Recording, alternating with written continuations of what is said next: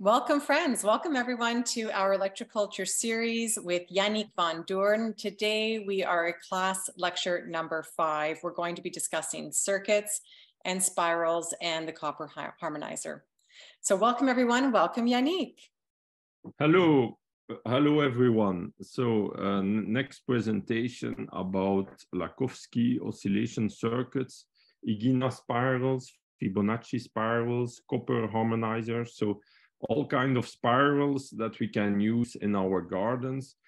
All very simple techniques that we can do with just a copper wire or aluminum wire or even iron or galvanized steel wire. So with really easy to find materials, and that can have huge effects on our plants.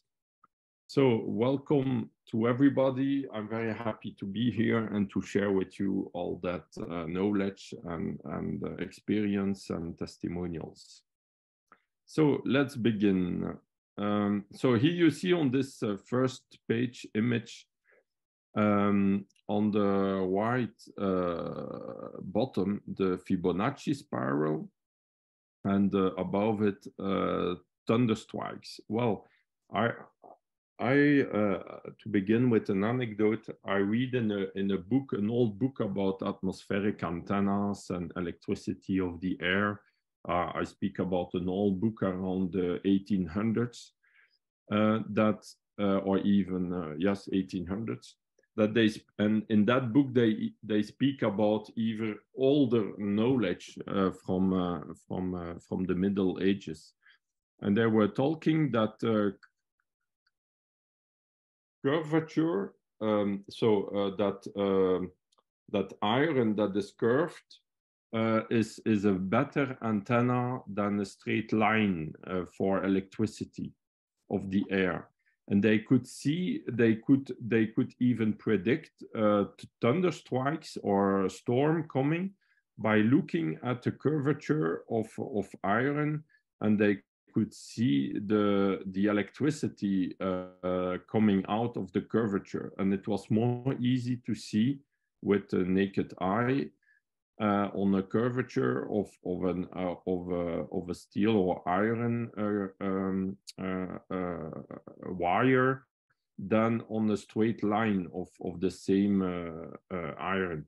So that is very interesting, because when we look at old antennas on churches, on temples, on fences, we see a lot of spirals and curvatures of metals, and those maybe are all kind of antennas that will help to collect electrical energy, or kind of electrical energy of our environment. So that's an introduction to the spirals, where we have all curvatures in all directions, but with certain rules. There are certain rules that are respected. We will begin first to speak about those bracelets, or those Lakowski coils or antennas, like we see on the left of the image. And then we will speak also about those spirals, like the Igina spirals, so spirals in the form of a cone. Those are very powerful, a lot more powerful than just normal spirals or normal coils. The spirals in a cone, like Luigi Igina did, are really very powerful. We will see that. So we will talk again about the history, some scientific ideas and working principles, how to install all those kind of antennas, and some results that we can see very quickly results. If we do test on germination of seeds, it's in 1 or 2 weeks you can see already results. So it's very powerful. So in the historical timeline of electroculture, we can find the research about George Lakhovsky with the Lakhovsky coil, or like the kind of bracelet. We can find that back around 1920s, 1930s. The spirals of Luigi Higuina, those are already from the beginning of the 1900s until now. Higuina lived around more than 90 years old, and he was even a student or a worker with Marconi, the inventor of the radio. So he lived from beginning of the 1900s until the beginning of the year 2000. So he was really very old, and he saw the whole century passing by. So from the first radios and phones until the new hour portable. So it's really extraordinary. And then we have also the Fibonacci coils, or spirals, that we can find back in history until very old times, because we find this back in fences, in old structures all over the world also. So we will continue. Here you see some oscillation circuits you can find in museum, like bracelets that are mostly in copper, gold, or silver. Now, in our gardens, we will not use really silver and gold. It would be quite expensive and would attract parasites and thieves. But that's not what we want. So with copper, we will not attract those ones. So we will help to grow the plants. It will be better. But we see that in those musea all over the world, because it was a kind of knowledge that was known quite all over the world. We see it at the old populations of Europe in the before Jesus Christ, but also in South America, in North America, in Asia. We have all kinds of bracelets. And in old writings we can find back even, but I have to find back again the exact source, but I read somewhere that they were telling that they give those bracelets to the soldiers to be really strong and healthy and very aware with a clear consciousness. So to be strong and to be strong to survive. And this is also really what we want for the plants, to be strong and to have the best energy. So they knew already in the past times that it helps to be strong, even if they didn't know the exact scientific working principle like we know today, or like we have some theories of George Lakhovsky about this. They knew already that it was very powerful and easy to do. We see also that on the ends of the bracelets we have like balls, or like little coils, or like bigger, or like it's the thickness of the wire that is bigger. So this is to increase the capacity. If we look at Lakhovsky coil in an electronic or in the electrical theory perspective, then it is an RLC circuit. It's like a kind of radio circuit with a coil, but a coil with one loop, with only one loop. And at the end of the coils, we have those balls, or those the wire that is thicker, and this creates a capacitor. It's like a reservoir of electrons. It's like it will increase the electricity in the coil.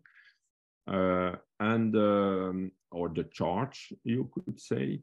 And then it's made of a highly conductive metal. So like gold, it's one of the most highly conductive metals, or silver, or copper. And RLC, and then you have the L is from the inductance, because it's a coil. And then you see in some of those coils that you have like a wire that is wrapped around another wire, or that is like so that it's to increase that coil effect. It's to increase the inductance. And then you have R is the resistance. So here we have a very weak resistance because it's a metal. So, and when we have the values of those three RLC, then we can even calculate a resonance frequency. And this frequency is like a radio frequency, like we tune our radio to capture some radio frequency, some sound, or a radio channel, a radio channel. Well, and then that radio frequency will make that we can capture even more subtle frequencies, like on a radio channel. And so it works like this. Then you can understand also that as soon as you change one of those values of RLC, of the circuit, it will change the resonant frequency of the RLC circuit, of the radio. It's like a mini radio. Well, and that can also help to understand why certain sizes or certain materials will change the frequency. And so if we make different coils of different sizes, they will have different effects, or the one can be a lot more powerful than the other, because the one will be a more optimum size than the other, or the one, maybe you make a coil for one plant and it's a radio channel, I love plants, the plant will will like it better than the radio channel I hate plants, to make it simple. So there will always be an optimum, and that can explain why certain will have really huge results with certain circuits and other less, because a slight change of your circuit will change the frequency, and so it will change the intensity or the effect. But however, we don't have really the precise measurement tools to be able to measure what will be the best size and what will be the best distance between the ends, for example, because this will also change the frequency. What will be the best thickness? We don't have measurement devices for this, so we can only trust what we see on the plans. But what we see is that in most cases, if you just respect certain basic rules, you will have good results. But just to know that with certain circuits, you will have better results than with other. But in most cases, you will always have good results. I never saw bad results with this. And so we will see how to do. In the most simple expression, it is just a copper, in the most simple expression and in the practical way for our gardens, we use just a copper wire, for example, that is in an open loop that we put around the plants. So it's as simple as this. And it's, you see that it's very cheap to do. So that was the first experiments or the image that we see all over internet and books and everywhere about this technique, because it's the first image we have of the first experiment of George Lakhovsky with this technique. So he inspired probably, for sure, of the old bracelets we find all over the world. And then he tested if there was a scientific background or use for this, if it has really effects on plants, for example, on living organisms. And so he tested it on geranium plants. He inoculated a row of geranium plants with cancer, with a kind of plant cancer. So it was inoculated on 4 December 1924, it is written. He made a copper loop that he positioned around one plant that you see in the middle. He put the opening on the north side in that case, and he put the loop like in an angle of 30 degrees. His idea was to optimize also with the Earth magnetic field and to increase the effect, because the orientation can also optimize, like a radio antenna. The orientation will also increase the effect. And so in his idea, he thought that it would be better to put the open ends to the north and the angle like this around 30 degrees. And you see that after 1 month or 2 months, because his beginning of the experience was beginning of December, and 2 months later, end of January 1925, you see the result where the plant with the circuit survived the cancer inoculation and continued to grow like he was healthy, like there was nothing bad happening. So, and all the other plants were like dead, so that's a huge difference. That is also interesting, that if your plants are already healthy, you will not see really much difference with Lakhovsky coils. But if your plants had certain weaknesses or stress, then you can see huge effects because it will really neutralize or help to increase the energy even in stress situations. So that is very interesting. Now almost all plants are in stress situations because we are stressed, even if we consider a human as a plant.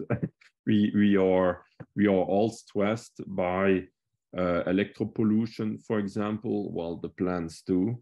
And also maybe climate problems, or if they have not enough water or polluted water or pollution, any pollution will stress the plants too.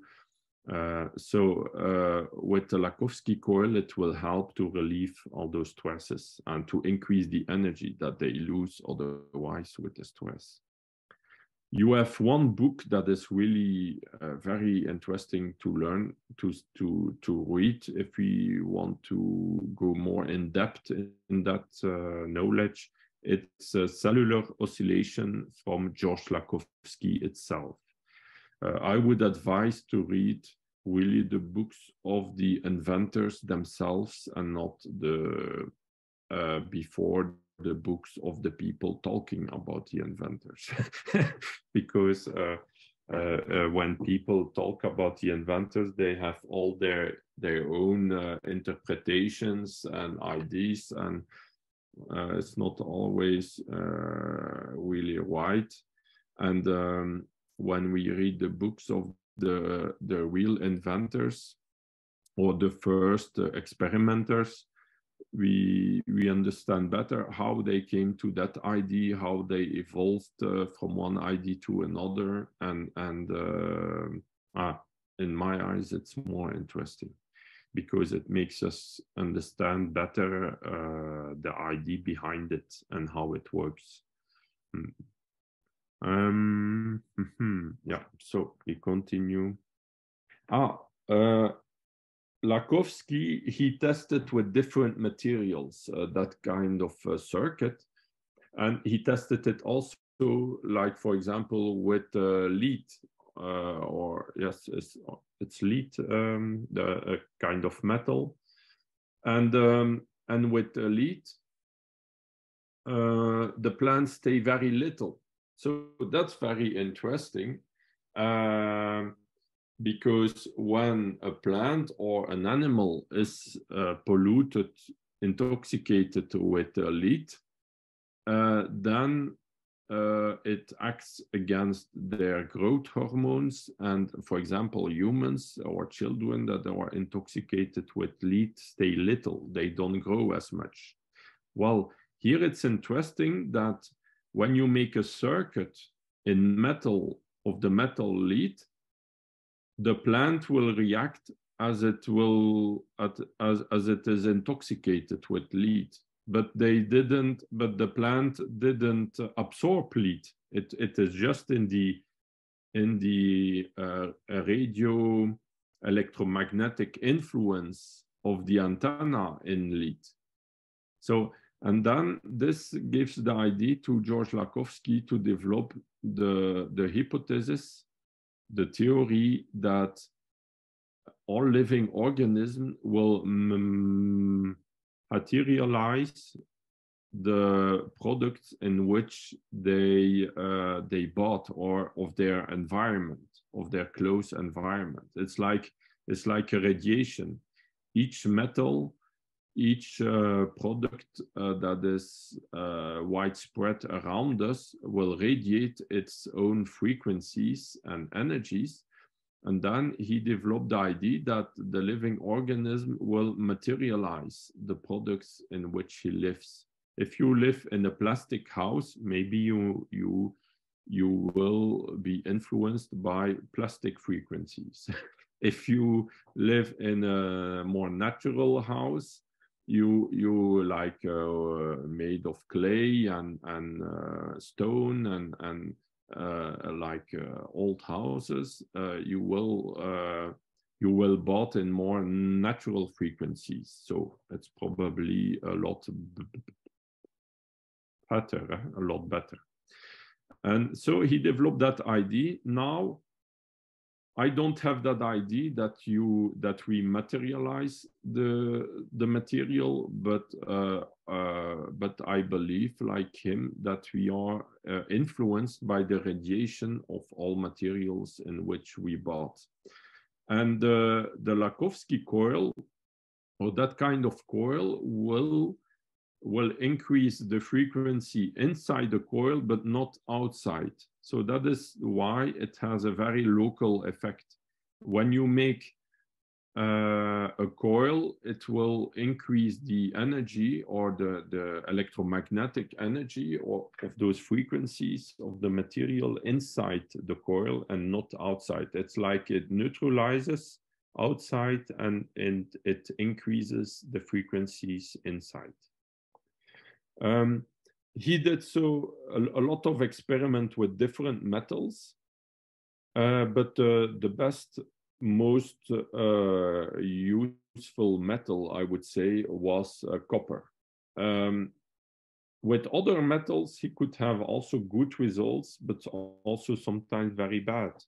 But it depends what you want. If you want to have bonsai plants, then you can use a lead circuit.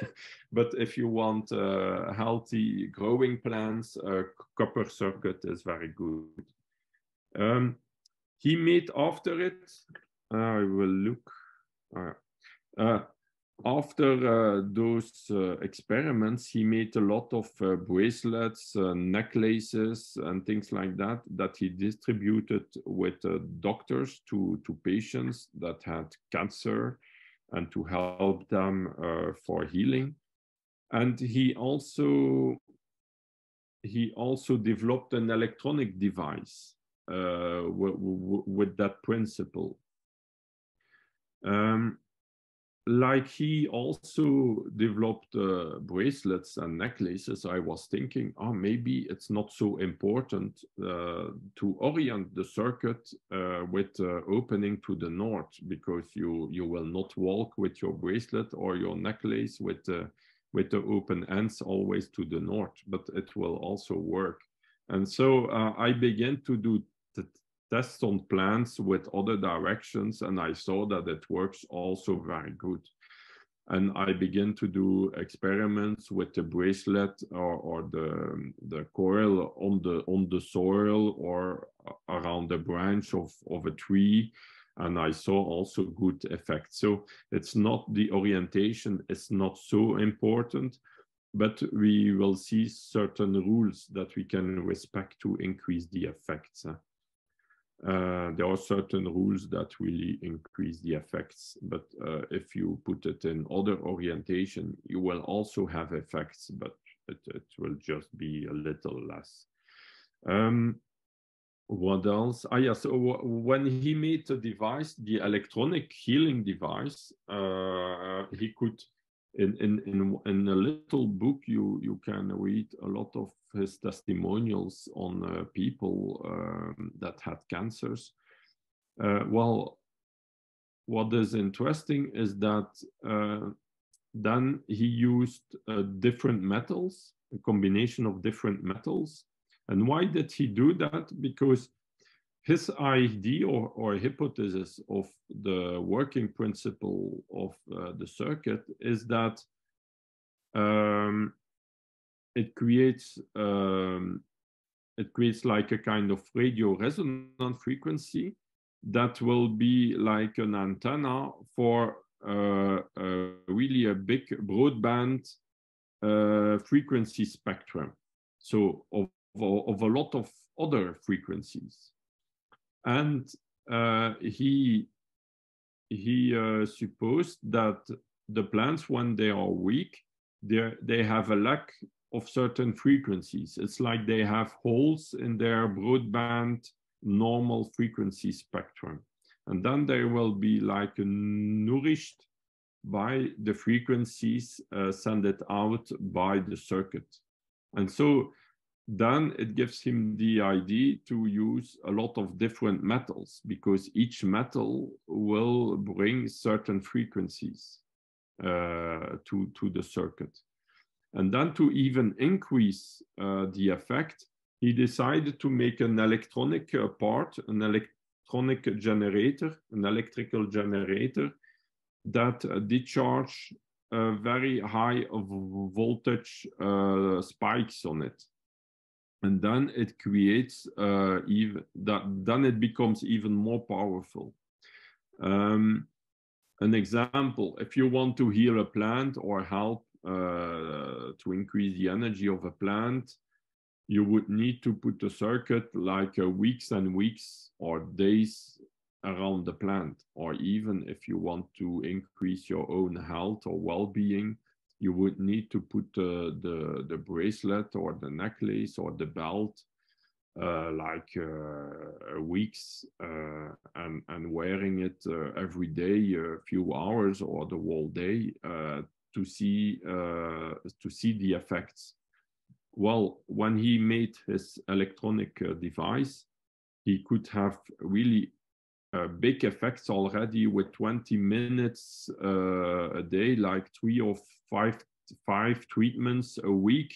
And he could, after 1 or 2 weeks, heal really big health problems. So it's a lot more powerful with some stimulation of high voltage.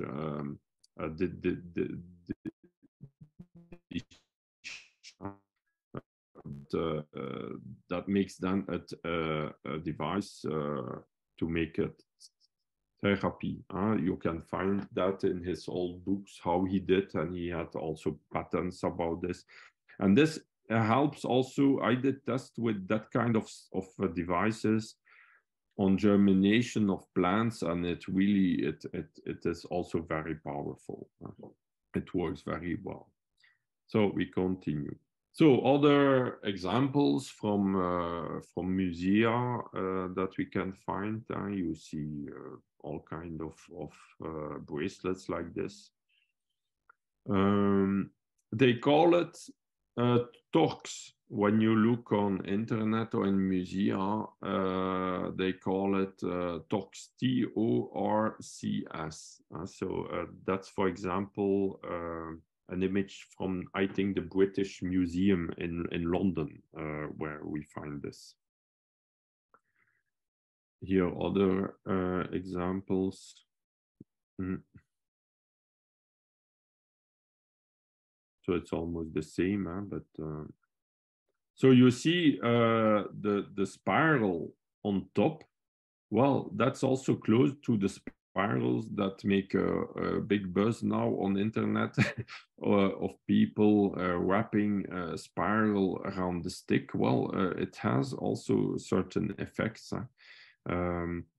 So it can also in that way have certain effects. Now the difference with a coil with different loops and a coil with only one loop is that when you have only one loop, it doesn't have a direction of the magnetic field.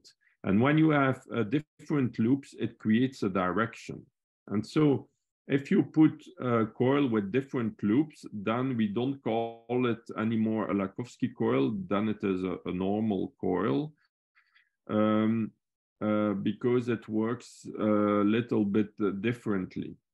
And then in one direction, the magnetic field will go in one way. And if you put the coil in the other direction, like clockwise or anti-clockwise, it will push the magnetic energy the other way. And so in one way, it will maybe stimulate growth, and in the other way, inhibit growth. So that's why we see in testimonials sometimes very good results and sometimes no result at all, or even bad results. And it's difficult to understand or to know, because we don't have measurement devices, to know what is the need of the plant on a certain moment, if he needs better in one direction or the other direction. So to avoid that problem, it's more easy to make one in one loop to make a Lakowski coil. That's why I don't really use the technique with a coil like this around the stick, for example, because then you don't know the direction that is better. In springtime, it will be different because the energy goes up more, and in autumn the energy goes down. So so you need also to respect the natural way of growing of the plants if you want to have good results. That is, for example, a patent, an image from a patent of Lakowski of 1927. And you see a coil with even another coil around it. So it's like you would have a stick, but a stick that is banded in a bracelet in a circular form, and then above it, around it, he even coil even more with another wire around, and this can also increase the effect, but it's more work to do. But already with just a simple bracelet, you have already good effects, but you can even increase the effect by doing like this. You see a lot of titles of articles he had in the Academy of Sciences of France. So it was really official science in that time. So between World War I, World War II, in 1925, 27, 28, 29, it was really official science. But after World War II, it was like it disappeared and they didn't talk about it anymore. That's on the left, you see another image, and this is a coil or a bracelet, but in a bigger format. It was like as big as a man, like 1.50 meters or 2 meters high. And this is an idea of Justin Christophe Low to use it like this. It's to make like a bracelet or an open loop in a vertical position. And then he said that the energy was increased at the north side. He put the face face to face to the south and the north. And then he said that to the south it didn't have effect, but that the energy the vital energy, he called it the vital energy. So it's like the organ energy or the vital force of all living organisms will be increased at the north side. It's interesting to know that Georges Lakhovsky lived at the same time as Justin Christophe Low in France. Justin Christophe Low, he lived close to Paris in a town que les Yvelines. And Georges Lakhovsky, he worked also in Paris. So maybe they knew each other, maybe not. Difficult to know. I never saw an article about the two together, but they worked on the same energies, I would say, or the same knowledge in a certain way. Christophe Low, he was working on plants, and Georges Lakhovsky did experiments on plants, but his working goal was more to heal people, to help people in hospitals. And so that idea of Justin Christophe Low, I developed also with the Lakhovsky coil, and that gives me the idea to put the Lakhovsky coil around the branches of trees, for example, and to put it on a branch that is going to south, and so the tree trunk is on the north side, and so to help the tree like this. And this works really very good. I tested it already since several years, and it works quite good, and it's very easy to do like this. You don't need to put it on an angle with the opening to the north. No, you just put it around the branch, like you have a bracelet around your arm or your wrist, and you put the opening just to the lower part, like this. But even if you put the opening at the other sides, it will work too. But I think it's just to make it easy. But maybe it worked better with the opening to the earth. It makes us also think about door openings. When you have a door of temples or churches or even old houses, sometimes the door opening is made of a certain stone that is different of the stone of the houses. And so this creates also like a circuit. And it creates also an energy field like this. So that's very interesting to notice. In electronics, we speak about a dipole or a dipole. So it's when you made a straight line, it's like a dipole used in radio circuits. But when you make a loop, it creates like a radio circuit in a loop, and then it will influence the energy only inside the loop, like I told. So that is really electromagnetic theory and knowledge. There's nothing new age about this. This is really very very scientific in a certain way. Yeah? But in a certain way, a lot of scientific people doesn't believe in it because they think it's so weak frequencies that it will have no effect. But like we saw in electroculture, it's not about the intensity of the frequencies that is most important. It's more the quality and to be on the right frequencies and the right tune. And so here we will really attract or increase the natural frequencies. So it's only good. Huh? It's and that's what we see on the plants. It's the results that counts in my eyes. So like we see very good results. It's very interesting.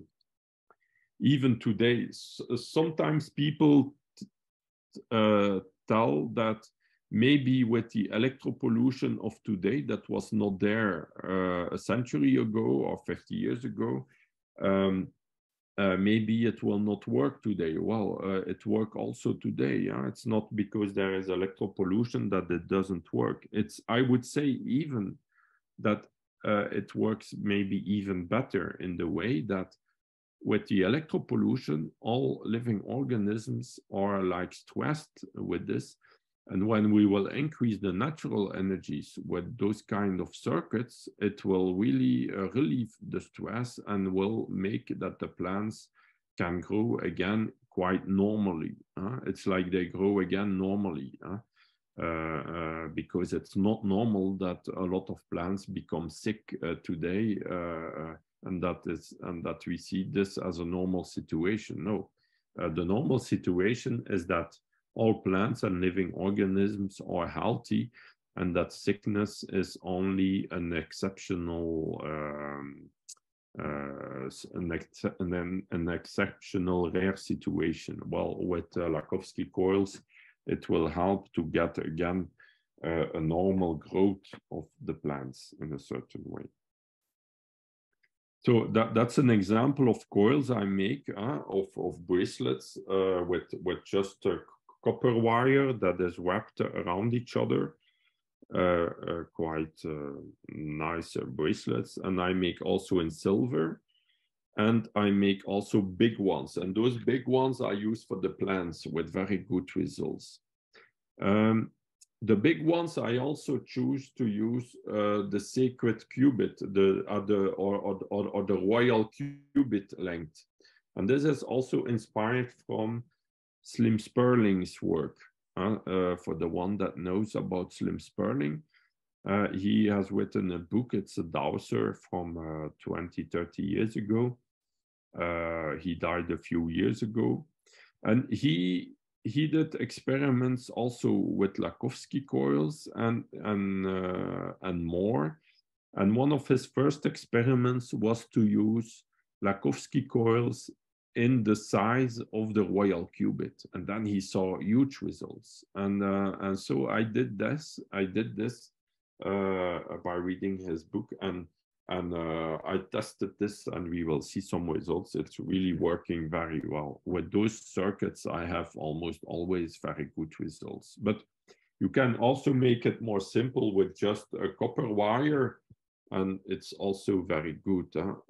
It's the most simple way to do it with a copper wire like this. But if you can wrap it together and optimize it with the size, it's even better. And at the end, you'll see at the end of the loops, I put beechwood pearls. So, and the idea behind it is to combine wood with the copper. And beechwood with copper is it's a kind of energetic combination that I found to be very powerful too. So like this, we have like 3 effects in one. We have the harmonizing effect of the combination of beechwood with copper. We have the increased effect of the size of the royal cubit, and we have the effect of the Lakowski coil in copper. So it's it's an optimization, we could say. I make also belts like this with copper wire, and this is very useful for humans, but also like, for example, if you want to energize a water or your bottle of wine or your fruit or your vegetables in the kitchen, or your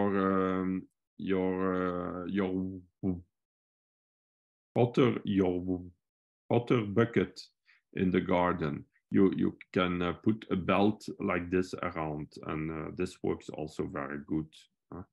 So very interesting. You can make this big and little. You can make this as little as a bracelet, for example, or even more little. Or you can make it very big, like meters, and put around a huge tank or your seed silo for the farmers to energize the seeds, for example, or your water tank or your spray tank. So it's very interesting. Yeah. Here examples. On the bottom left, you see two pots with a leak, where I see that leak, and you see that the leaves are a lot bigger on the left with a circuit that I just put on the soil like this. And so I see that those two pots the same way, and one I put the circuit just on the soil, on the like you see, and on the white not, and you see huge difference. On the white, I did the same with the broccoli plants, and you see also huge difference. So it's very powerful. It works very well. We saw also very good results with this on fruit trees. For example, I had testimonials of fruit trees that were full of aphids, like apple trees, and people put Lakowski coils around, and in a few days there were almost no aphids anymore on the tree.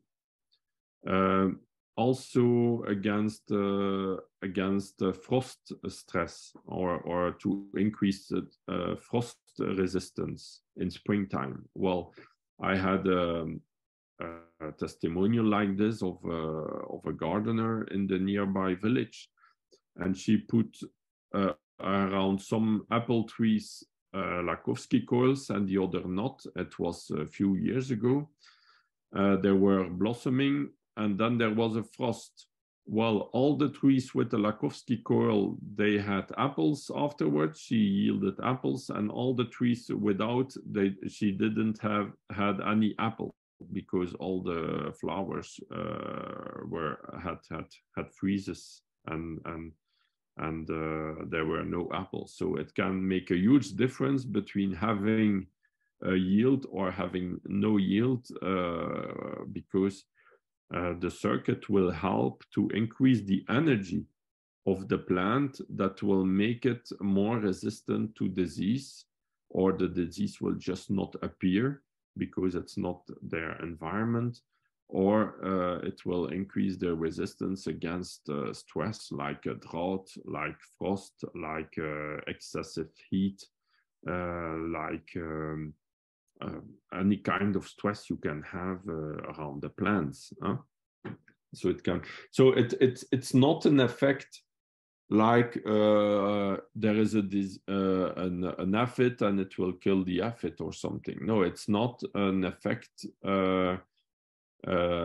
against a disease. No, it's just an effect that we will increase the energy, and it will create a positive environment for health. And so the diseases, the pest, will disappear by themselves. They will just go away to more weaker plants, or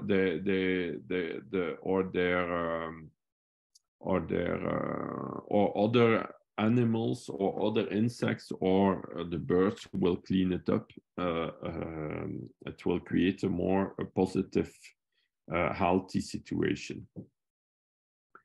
also against radioactive pollution.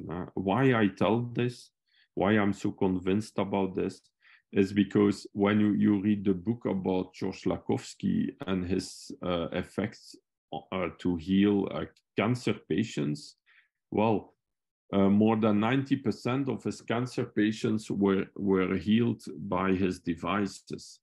And when you look at the cancer patients he received from the other doctors, there were the patients that were already treated with a kind of chemotherapy of the 1930s and 40s, and also, or they were treated with radiation therapy. And like you know, radiation therapy is like it's like the same secondary effects of radioactive pollution or radioactive radiation during nuclear war or nuclear pollution or catastrophes like in Chernobyl, for example. Well, when we look at the effects also of electropollution, at high doses, it's very similar. It's also kind of radiation with the same effects. You lose a vital energy, you become tired, your immune system become bankrupt, and you become sick of anything, what you get, what you meet, and you don't have energy anymore. Well, it's quietly the same. Electropollution or radioactive pollution, it's almost the same. It's not very different. And and what is really amazing that nobody noticed before that I know about is that when you read that book, you see that all the people that had cancer healed of their cancer, but they healed also of all the secondary effects of the radioactive treatments, of the radiotherapy. So that is very interesting. And that goes in the same direction of another guy. There's one professor that discovered that too from Greece. It's Dr. Papas, and he discovered even more about Lakhovsky therapy devices, is that it stimulates transmutation processes, and that's maybe also one way it stimulates the healing process, because if a plant or a soil is polluted with molecules or atoms that has not to be there, with bad frequencies, well, the Lakhovsky coils or the Lakhovsky therapy will help to transform it to neutral molecules or other atoms that are not that are healthy, that doesn't make harm. So very interesting. I think there is really a lot to discover there and a lot to apply. This can really make a huge difference in our times where we are like polluted from everywhere. We have solutions or possible solutions with that kind of techniques. So here you see some drawings, how you can install those Lakhovsky coils. You can put around the roots of the tree. When you plant a fruit tree, for example, you can just put around the roots. It works. I think when I see the results I have in my garden, that it works less good than above the soil, but it works also. And you can put it just on the soil, on the bottom, around the trunk or around the plant, or you can put it with a stick to hold it at a certain angle and with the open ends to the north, for example. Always better to put the open ends to the north, but it will work also in the other directions, but just less good. That's what we think. And also when you put in a vertical position, like you see on the image, then you put it around the branch, for example, with the trunk of the tree on the north side. And this works very good. I now advise more to use it like this because it's a very easy way to use it. And then it stays a long time around your tree. It doesn't annoy you when you work in the garden, because when you put it on the bottom, sometimes when you take your lawn mower or grass mower, maybe, or your dog will play with it or whatever, or your children, and so it will disappear and will be all around in nature. But when you put it around the branch or in the soil around the tree, then it's once and for all, it's installed and it will work, and it doesn't change. It doesn't move anymore over the years. So that's a way you can use it. Here, examples in my garden with just a normal copper wire.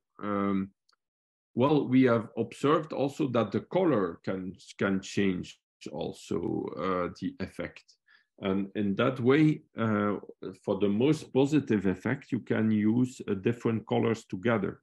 Now, from the beginning, I did always with the copper red color of the red electrical wires that I find easily. And I had quite good results with this. But one day, there was one year, a few years ago, I had two apple trees that were in bad shape. And one I put a red color wire, so it's the red plastic insulation that make it red. And at the other tree, I put a blue wire with a blue plastic insulation. And what I observed is that with the blue wire, the tree made a lot of vegetative growth, and with the red, the tree made a lot more flowers and fruit, but less vegetative growth.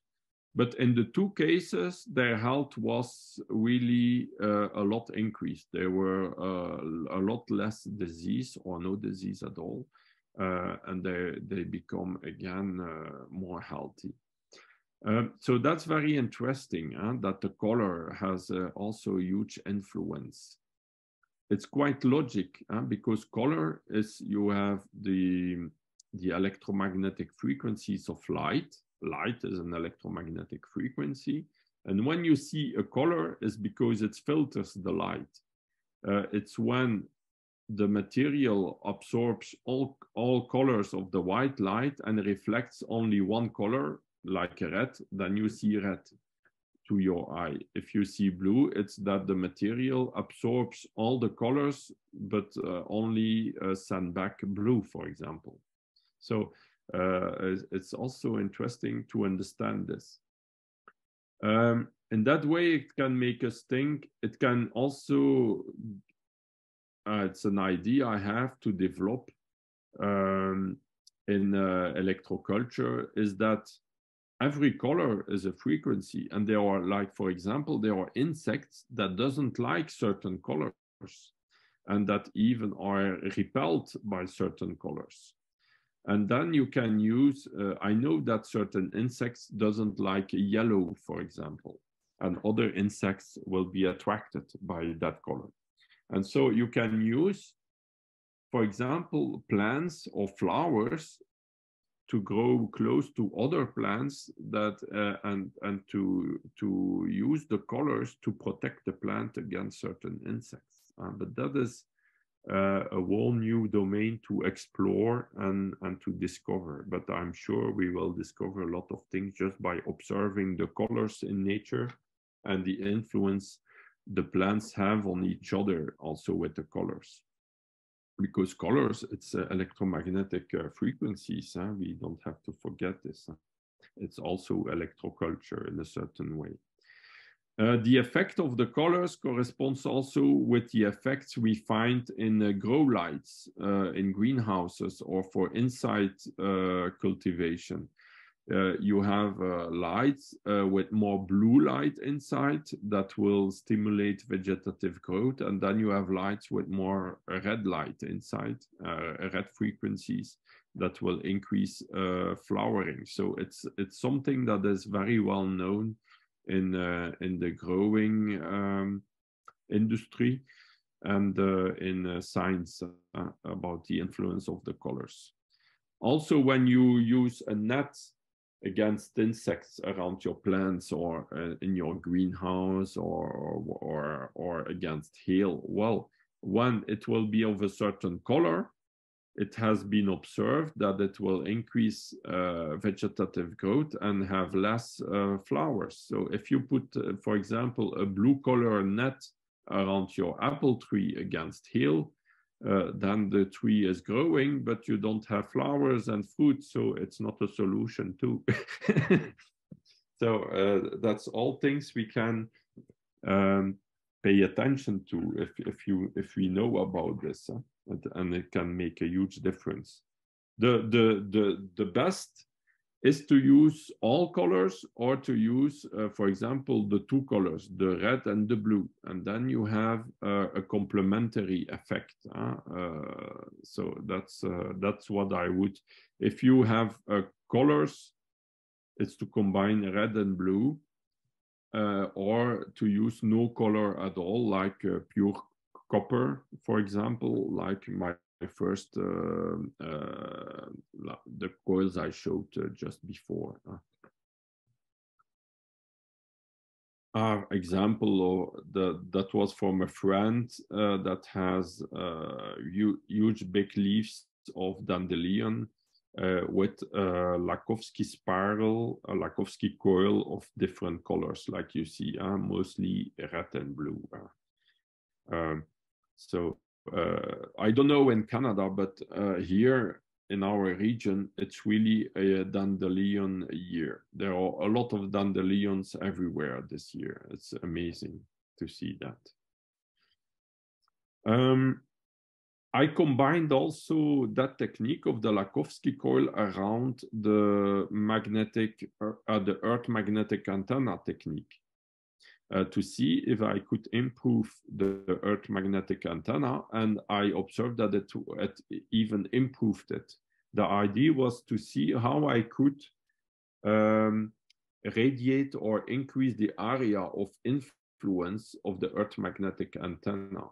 And with the idea of Justin Christoflo of putting the Lakowski coil in a vertical position, and that it will increase the energy on the north side, it gives me the idea to put it around the Earth magnetic antenna that is always directed south to north. So, and it's a perfect combination. It increased a lot the effects. I saw huge results. And so now, since that time, a few years ago, I observed this. I put now always a Lakowski coil around my Earth magnetic antennas to even increase the effects. You can also put like a huge Lakowski coil on the south side of your room, for example, on the wall, and then it will increase the vital force energy to the north and will like spread over your whole room like this. It can be also interesting to do that.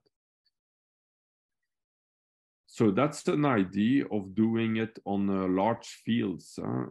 Then you can put a wire or like a fence wire, like an electrical fence wire, all around the field, and then put electrical discharge on it. But then you if you want to have the Lakowski effect or the open bracelet effect, you need to let the fence open and then just put electrical discharge on it of high voltage. And this works very well. I observed this by kind of by accident on the prairie of my horse, where the grass is really always growing since I've put the fence like this. because my fence, I had like, how to say that, a little barn where my horse can go on the border of my prairie. And so the fence was in an open loop. And then I observed that the grass was really growing better than on the prairies around where there was no fence. So, and even when the grass is very little, my horse is always grazing the grass.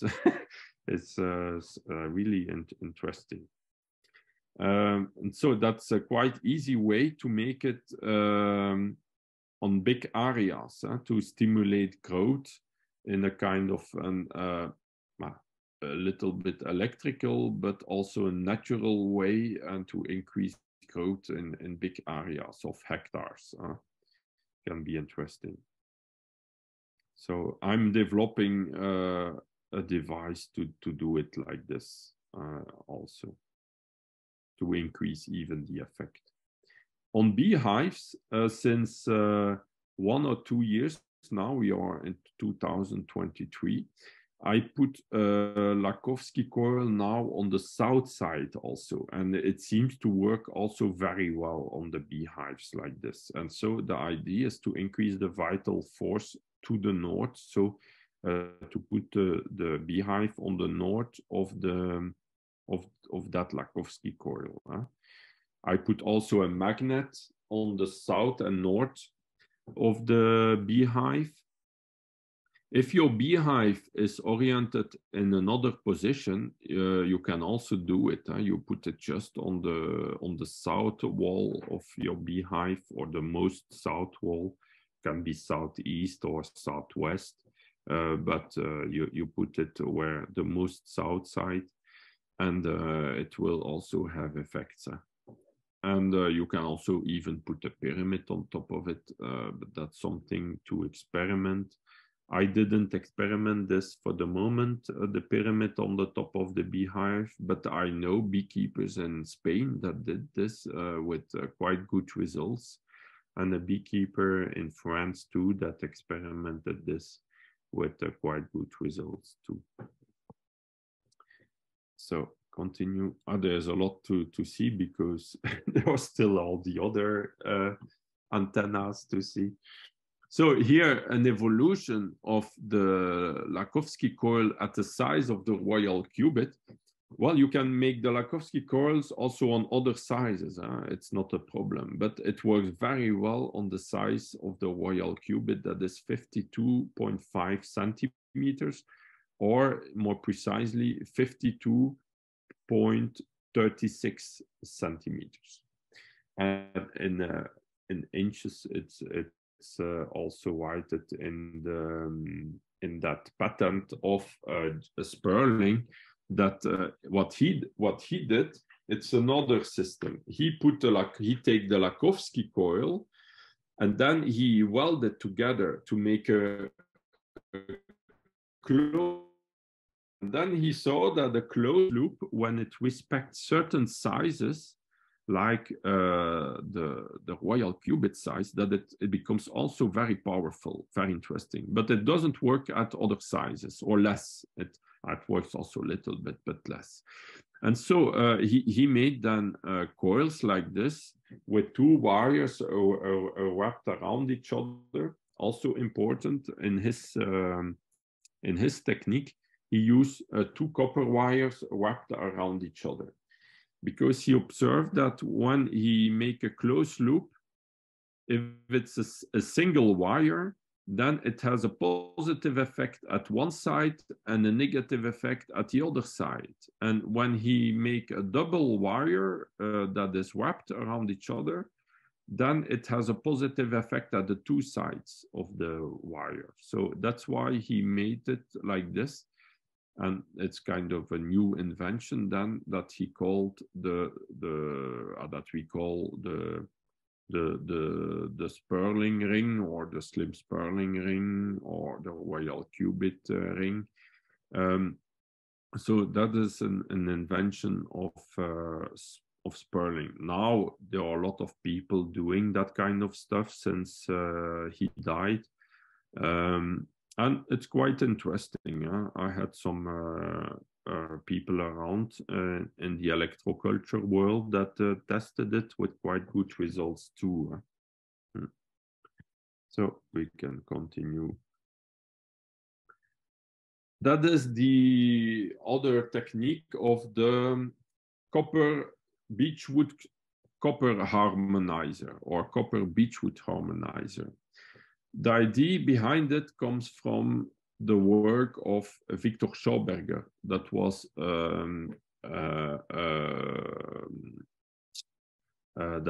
an Austrian engineer in the 40s, in the 30s, 40s, 50s. And he did a lot of research about vital force, living energies of water and trees and living organisms and fertility. And he discovered that when you use iron tools in the garden, when you move, I would say moving iron tools, because it's different with a static iron stick that doesn't move, that can have positive effects like we see in electroculture. So iron is not bad in itself, but when you move iron tools, he discovered that it takes vital energy from the soil. It disturbs the fertility of the soil. And then he discovered that when you use copper tools in place of iron tools, that you don't lose that vital force of the soil. And it could have a difference of like 30% of yield just by using copper tools instead of iron tools. And then there was a Holland farmer, a farmer from the Netherlands, that I met one day during a presentation. He was a dowser too, and he discovered that you could neutralize the bad effects of the iron tools with a copper beechwood harmonizer.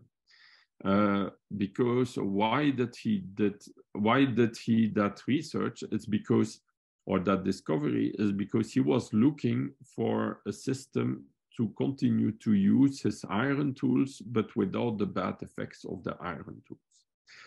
And because when you have to replace your tools with copper tools, it's a lot more expensive. If you want a spade or a tool in copper, it's like 10 times more expensive than in iron. So when you are a farmer, and you need big tools, it's a huge investment. And then he discovered that when you use little copper tubes, like you see on the image, and you fill it with beechwood, and you connect it in connection to the iron tool, that it neutralizes that bad energy. And he did a lot of tests with this, with quite good results. I did also, and it's quite amazing. It seems to work. And and there is even a farmer in Canada that bought me harmonizers like this a few years ago, and that did a comparison test between different fields, and he confirmed it to me that it worked well also. It was a guy in Quebec. And what is interesting is that if you look at the colors, when you take copper, it's kind of brown, orange, red color when it's nude, and when it oxidizes, it becomes black and even bluish, greenish when it oxidizes. And when you look at the sky, or the earth, so the earth, it's more brown, and when it's a sunny sky, it's bluish, or you can have gray clouds too. It's gray. So it's like the energy, when it oxidizes, comes from the earth to the sky. And when you look at iron, it's exactly the opposite. When it's nude, it's like grayish, bluish, and when it oxidizes, it becomes reddish, like rust. So it's like it's the energy from the sky to the earth. Very interesting, because you have also the effect or the symbol that the sky it's more masculine, and the earth is more feminine. And you have also the book of maybe you know about this in psychology, the man comes from Mars and the woman from Venus. It's also funny. So the energies are like very complementary. Very interesting. You have also the planet Mars is in symbolic, it's iron, and the planet Venus, it's symbolic, it's copper. And the planet Earth symbols zinc. So it's also interesting to see that those three metals, and zinc is very important for fertility too. It's not in that harmonizer, but it can be interesting to explore some about this. So in a lot of electroculture antennas of Justin Christophe Lot, for example, we find those three metals back: zinc, iron, and copper. Also interesting.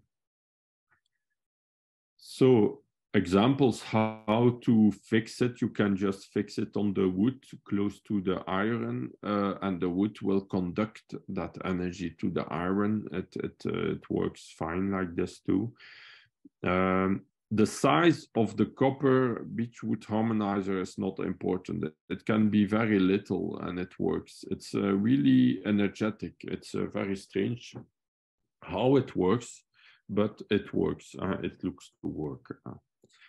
When you do energetic testing or muscle testing, you can really see a huge difference also with it. But you can also find copper tools on the market. The most nice and the inventors of those kind of copper tools is an Austrian company in Austria, in Europe, that makes very nice tools that you can buy. But there are also other companies now doing such kind of tools that you can buy through internet all over the world. And maybe there will be new ones in the future, probably. When you work with those copper tools, I assure you, I bought several ones, and when you work with them, you feel really the difference in comparison with the iron tools. When you begin to work with those little shovels and tools, you don't want anymore to use iron tools, because it's like, with the iron tools, you feel that it loses your energy, that it's more hard work, that you are more tired after the work, or even during the work, it's like more work. And when you use the copper tools, it's like everything is easy. It's really a lot more pleasure to working with it. There is really an energetic effect also on our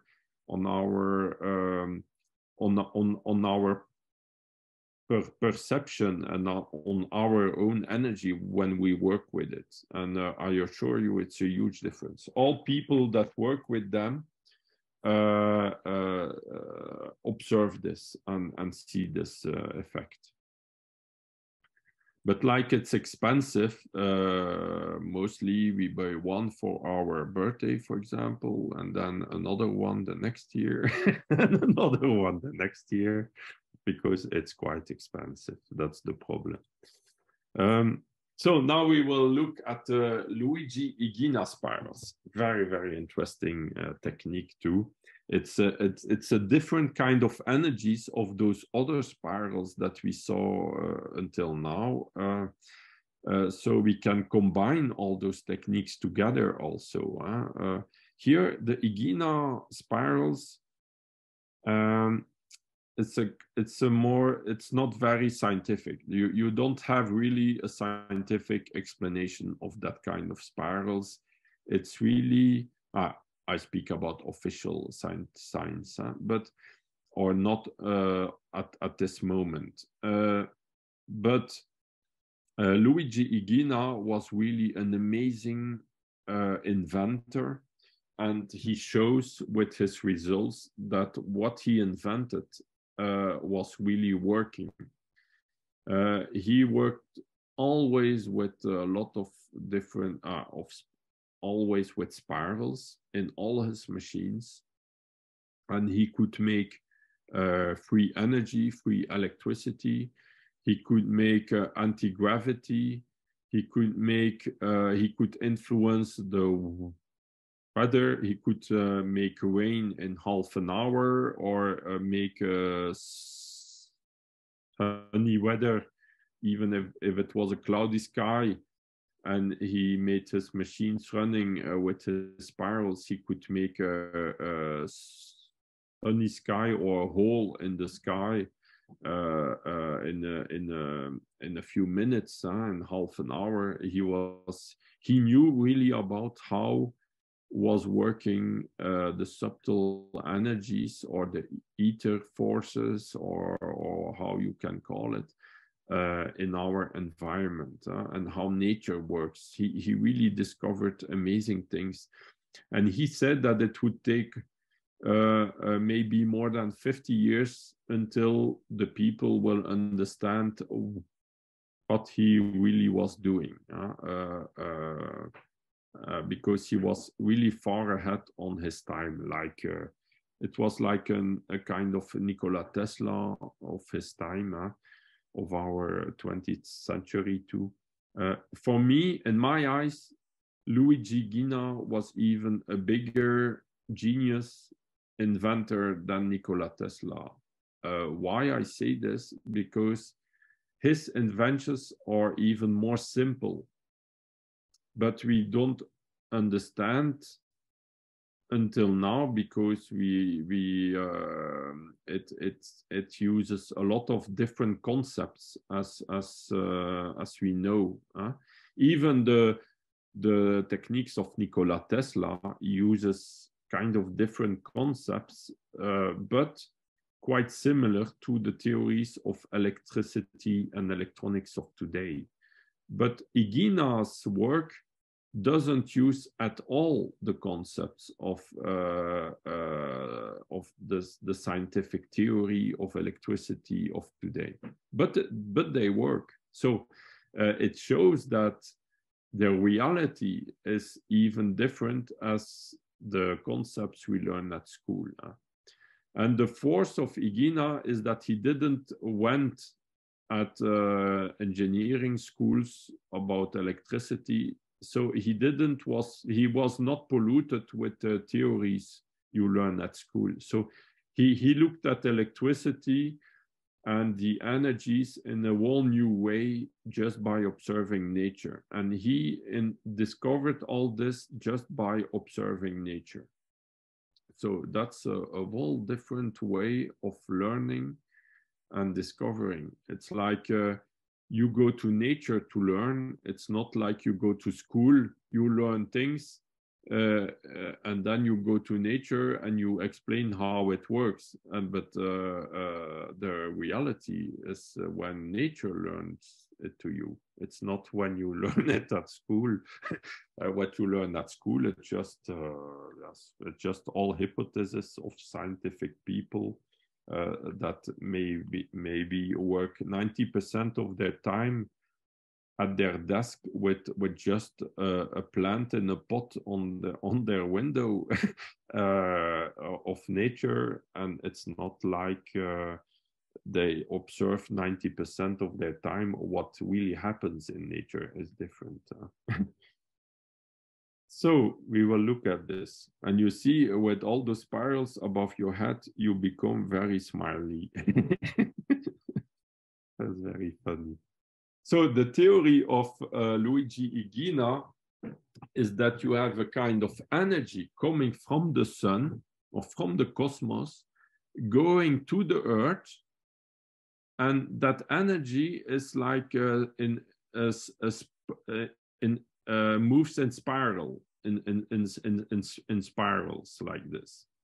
And when it goes in the center of the Earth, it's like reflected like a mirror, and it goes again to the sun, also in spiraling. It's the same energy that just being reflected, and it changes of color.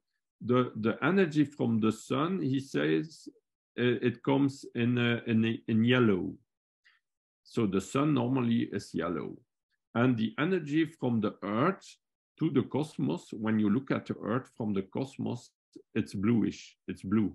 That's why we call it the blue Earth. And when you mix blue and yellow, what do you get? Green. And so he says that the green, the plants are like the materialization of those two energies. You need those two energies to create to create a reality in which we live. It's like a fusion of those two energies. But that energy, he said, goes through everything. You cannot isolate that energy. But you need antennas to capture this energy and like to slow it down or to transform it to energy that is used, that can be used or that can be accumulated or used by the plants or the living organism. And that's why also the plants grow in spiraling or like everything. You see spirals everywhere in nature, because spirals are like have an antenna effect to collect that energy. So it's a whole other viewpoint of the electrical theory of a coil that collects electrical energy and creates a magnetic field and everything. That's the electrical viewpoint. But here with Egina, we don't speak about that. He speaks about a kind of energy that goes through everything and that has to be collected by spirals to be able to be transformed and to be used by the plants and living organisms, and to grow and to create matter. And he showed that in experiments. He made experiments with a lot of spirals in a cone form, like you see on the image, like a cone like this in a spiral. And he says that when he put a lot of them together and he connected to a wire, then he showed that there is electricity coming out, like electrons coming out from nowhere. It's like it materializes electrons. It's like it creates matter. It creates electricity from nowhere. And that is very, very interesting. He observed that the energy flow is always flowing in clockwise direction. So it's like you have a snail shell. When you look at the snail shell, here I have one, you will see that from the center to the outside, it's always clockwise, always clockwise. And so he discovered this, and then he made, as an example to the snail shells, he made spirals with aluminum wire. It will work also with other metals, but Luigi Gina himself used always aluminum wires. Of what I know about him, it was always aluminum wire. That's very interesting because it's quite cheap, aluminum wire. It's more cheaper than copper wires or iron wires. But you can use, in some countries, sometimes other metals are cheaper, it depends. So you can use in copper, in aluminium, in zinc, in iron. I saw already very good results in copper. I made a lot of spirals like this in copper and with very good results, but also in aluminium wire. Why he used also aluminium wire is because aluminium has a kind of storage capacity of that energy, like a battery, and that can also be interesting. That doesn't have other metals. So it's like the energy is stored and it's radiated back to the environment when the environment need it, or when the energy is less there. An example, probably during the day, it's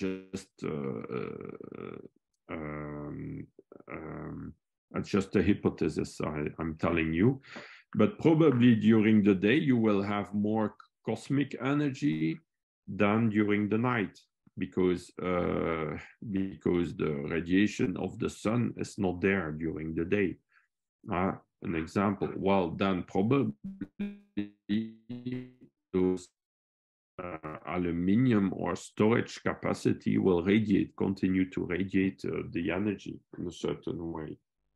He observed also with snails, by experimenting with snail shells, he put in aquariums with a light bulb on the aquarium, and other aquarium on the side, other aquarium on the bottom. And then he observed that the snail shells, the snails will orient their snail shell in the direction of the light source, like to collect the energy. So that's very interesting too. He proved it like this, that they were really antennas. Yeah. So this gives the idea to make like floaters, for example. That's not IGINA thing, but people had the idea to make floaters with spirals like this to energize the water. And this seems to work very well. It's quite, you see, it's very, very easy.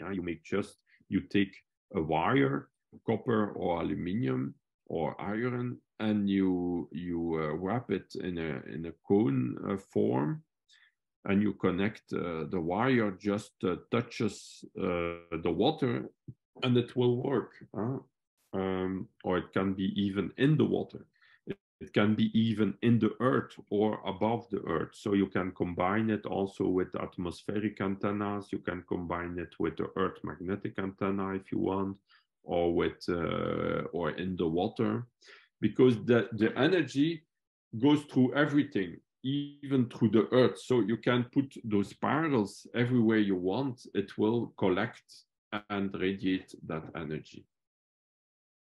And so I did an experiment with my daughter. It's my daughter that really discovered this. She is now 8 years old. It was like 2 years ago or 3 years ago. She was like 5 or 6 years old. And we took 2 buckets, and we put tadpoles of the pound in the buckets, and one we put spirals inside, and the other, and after like 2 weeks, we observed that the tadpoles with the spirals grew a lot faster, and they had already their first legs a lot before the other of the control bucket. And that's I did this experiment 2 times in a row to look, and it really worked very well. So that's something you can do quite easily if you have tadpoles in your pound today. You can do that. You take 2 buckets, you put some spirals like this, and you observe. You will see really amazing results. you put the buckets in the shadow, not in the not too much in the sun, because they don't like that. But you will see it works very well.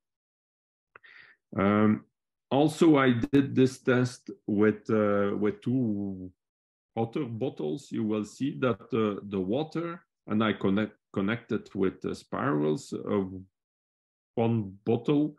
You will see that the water will stay clear, crystal clear, a lot longer than the other control bottle or control bucket. So it's you see it very well. Then it gives the idea, like you see, the really first experiment on plants was not really from Luigi Gina, because Luigi Gina, he didn't really experiment on plants, or not of what I know. But he experimented more on the weather, on electricity, on humans, to help our energy also. But then one Italian guy had the idea to put to take a stick and to connect to 2 spirals like you see on the bottom right. And this is a very easy way to do it. You just take an iron stick or copper stick or tube or some metal, and you connect it to spirals to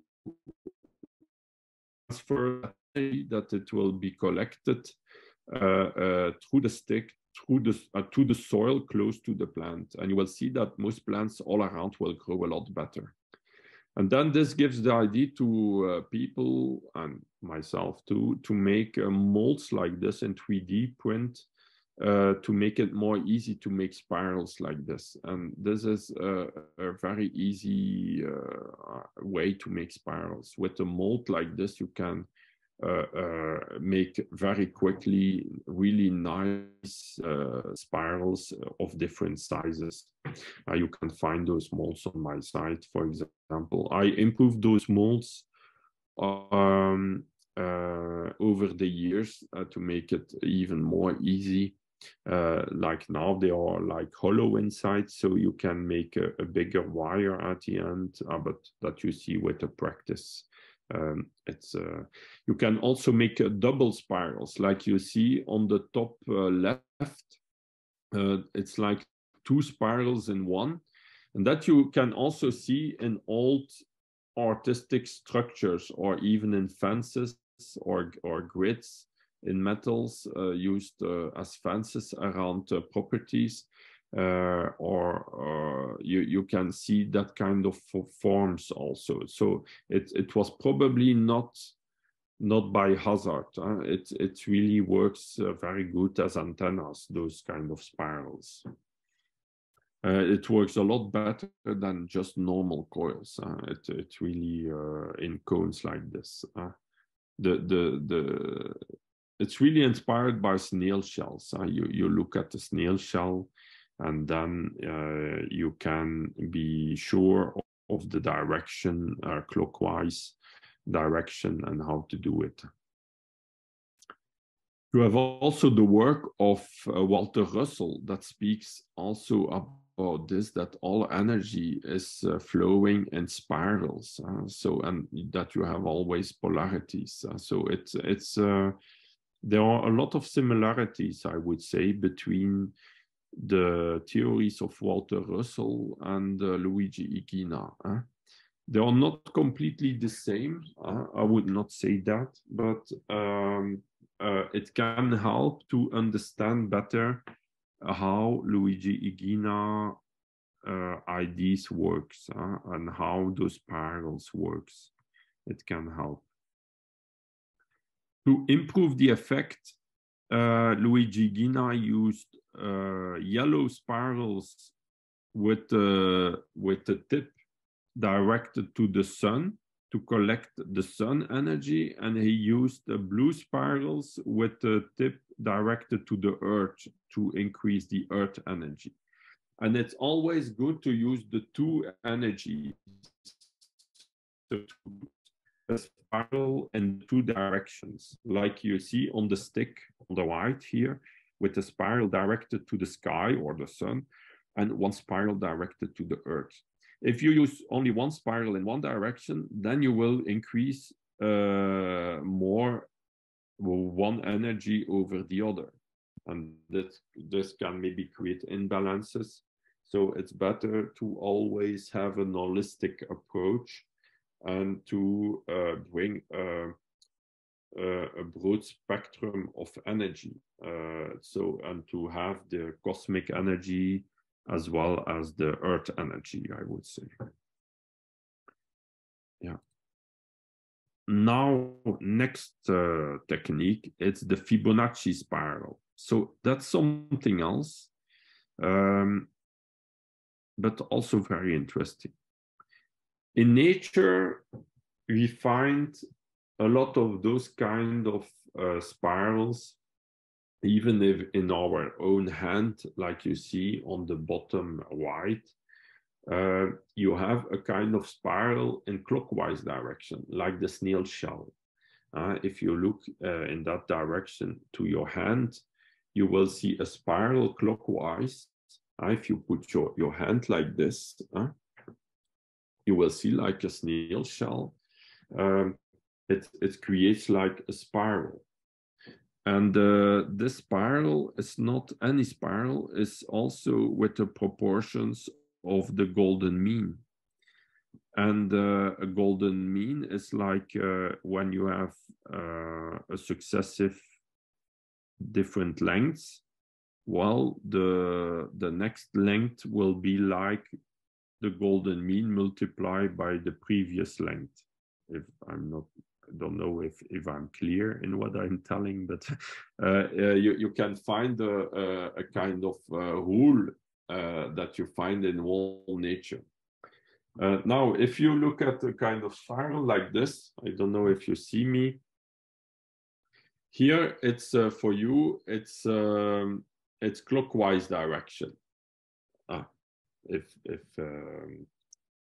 And for me, from the other side, I see anti-clockwise direction from the center to the outside. And you normally see clockwise direction because it depends what is your viewpoint, point of view or perspective. If you change it upside down or the other way, you will see the opposite. Then you see anti-clockwise direction and I see clockwise direction.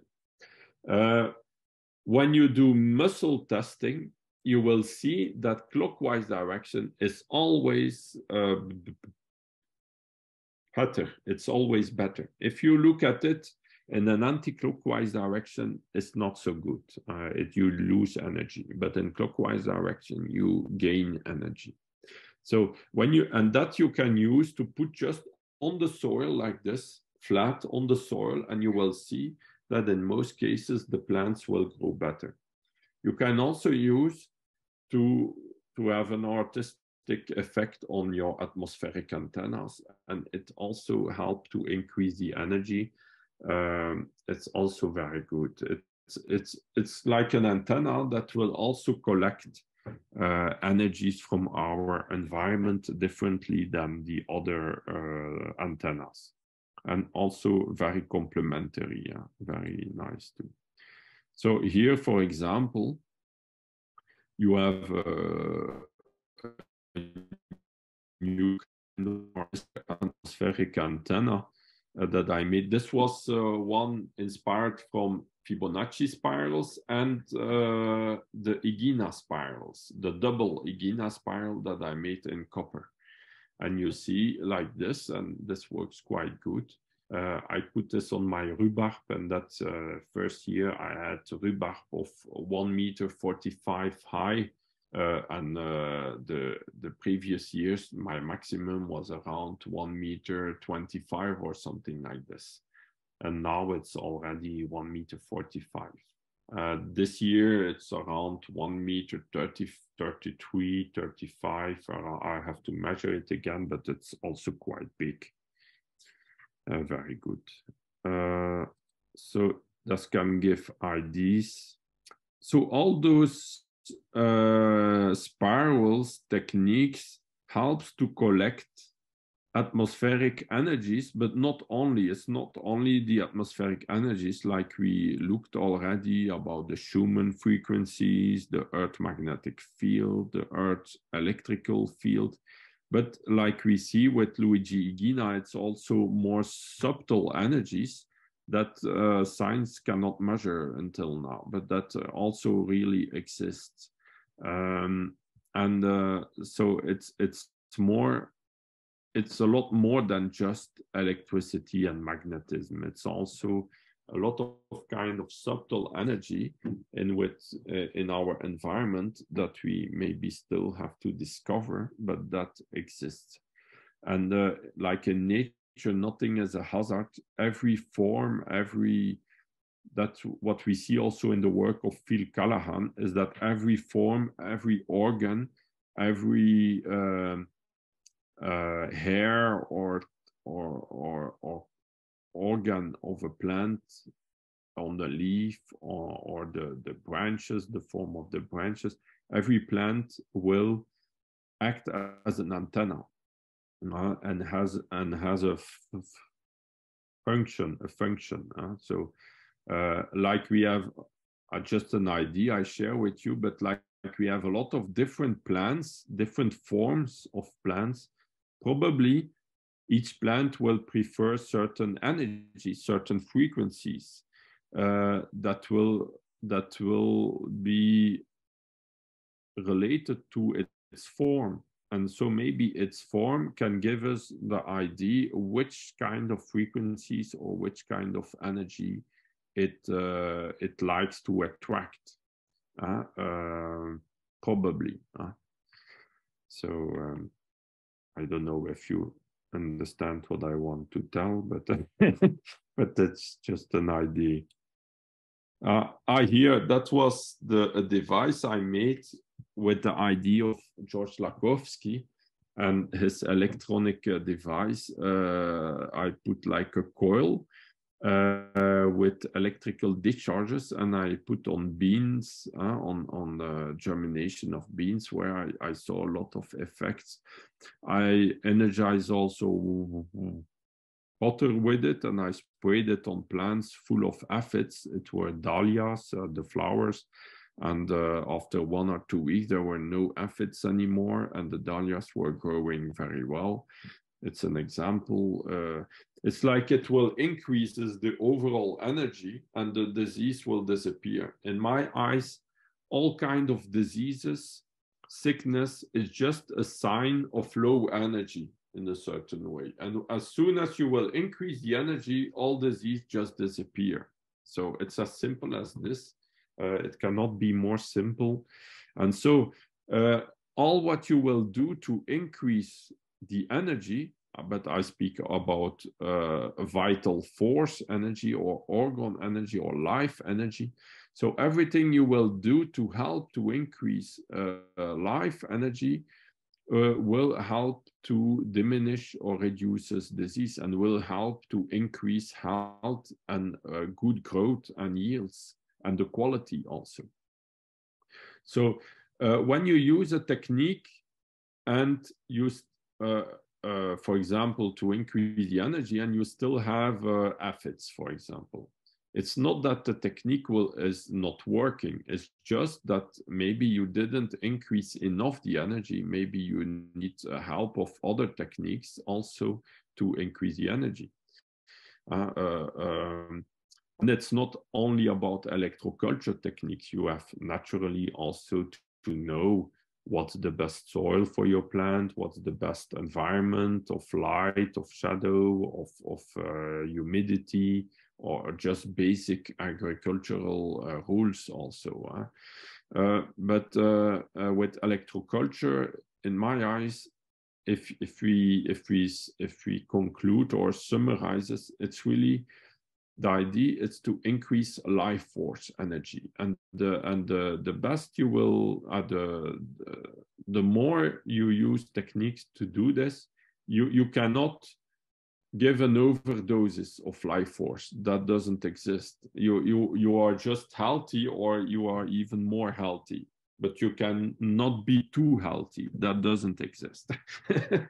So, and with plants, it's the same. They will just be better.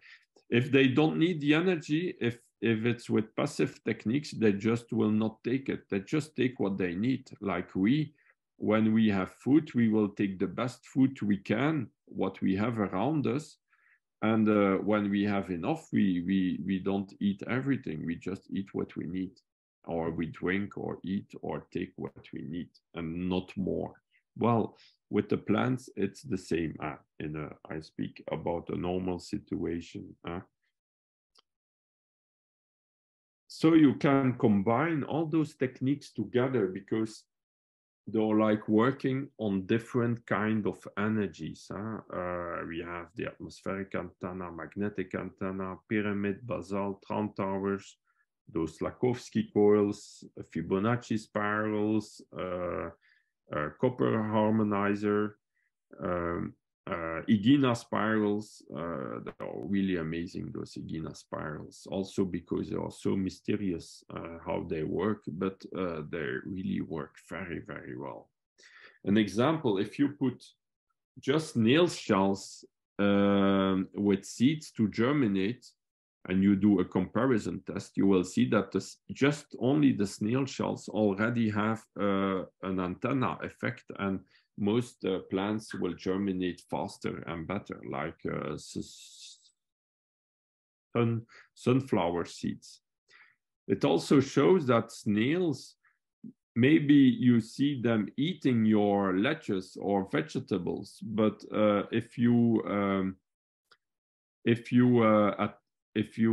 destroy your snails, maybe your lettuce will grow less fast, because they maybe need also the energies, because what you see at first sight is eating a plant. But what you don't see is that the energy of the snail increases the life force and increases the growth of the plants around. So you will see that the snails doesn't live in the desert. They live where there are really nice growing plants. So if you want nice growing plants, you need snails in a certain way. So because they live together. And if they live together, it's that they need each other's energy in a certain way, or influences in a certain way. And it's up to us to understand what are there and how to organize the garden and the life, that everything lives together in harmony and in abundance.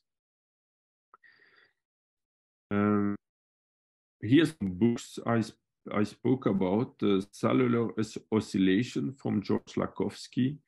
You have also the patents of Justin Christophe Lowe, and the patent with the coil, with the open loop. Very interesting patent you can find also on the internet.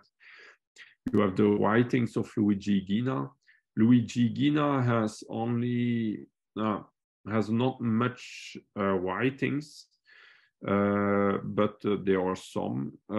There's not much in English, but there is one in our group that translated already a lot, and very nice to him. Thank you very much to make those work of Luigi Gina known over the world, because a few years ago his work was only known in Italy.